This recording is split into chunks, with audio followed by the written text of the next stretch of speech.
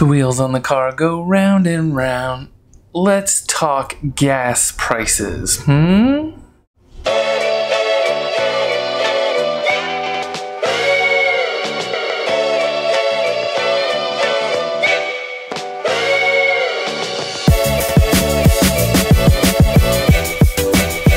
We normally just drive the car down the street, get the gas when you need it. We also sometimes go, we have, Kroger does this thing where you get points, fuel points when you spend.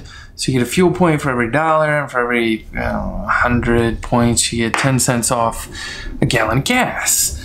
And we feel like, oh yeah, this is great. Like, but they do it because they want you to come there and spend all your money. And it's not necessarily always the cheapest price on things there, right? So we don't always want to be reliant on that.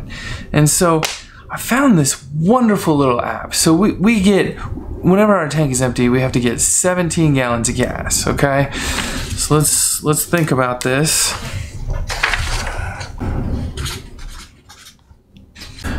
So I decided, like, maybe we're overpaying for gas, because, you know, we're probably overpaying for everything, it turns out. So I found, I did some quick research, found this little app, this guy here, called Gas Guru. So just go, if you're on iOS, go get Gas Guru. It's actually put out by the people that do Yellow Pages. I don't know. I've had good experience with it so far. We've used it a couple times. So it just comes up and it shows you a map around your house, and it shows you the best prices. Like, even from earlier today, gas prices have dropped. So most places, let's look, we would normally go down to Kroger, and it looks like Kroger is $2.35 a gallon. So $2.35 a gallon. So we're paying $39.95.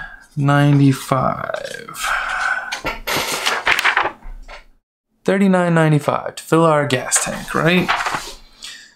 Oh, that's crazy. Like, that's not so bad. But when I zoom out a little bit and move it around, I don't know if you can see that. Instead of $2.35, there's a place about 2 miles from our house that's selling gas for $1.72. $1.72.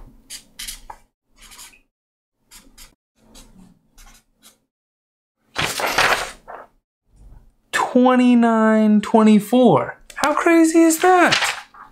I mean, that's like over a $10 savings, right? $10.71 you can save just because you drive a little bit out of the way, right? And now the real question becomes, are we saving $10.71 on gas if we go over to Kroger and use the points? No, I don't think so. At 10 cents a gallon, we only save about $1.70. So is Kroger the cheapest price? On other products we're buying? Depends. It really depends. Like, you gotta look around. I mean, we can find a lot of things even on Amazon Prime that is cheaper than what we get at the store, right? Like, if you go buy real maple syrup at Kroger, like, forget it. It's expensive. So, like, I don't think we're saving a lot by using their Kroger points to get cheaper gas. So what's that? Like, if we go through a tank of gas a week, we're saving like $5.56.92. Like, blowing my mind here. So again, just go get this Gas Guru app. All you have to do is, like, I'll zoom out a little bit, and then it doesn't always update. So just kind of move your cursor around here and pull them up and see whatever comes up green, right? You see the green ones on there. That's really what you're going for. And let me see if I can find it again. There you go. The one that says best, that's the one you're going for, you know? And, like, we even have a Costco membership, and we thought, oh yeah, Costco probably got a decent price on gas. Turns out that's not so true. So they're at about $2.17 right now, right? So even from there, we're saving quite a bit.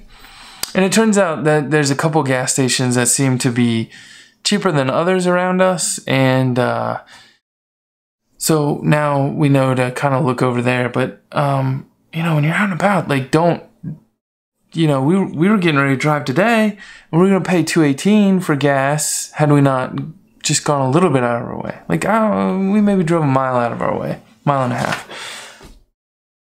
Pay attention. Use Gas Guru. Save some money. We just saved a load of money.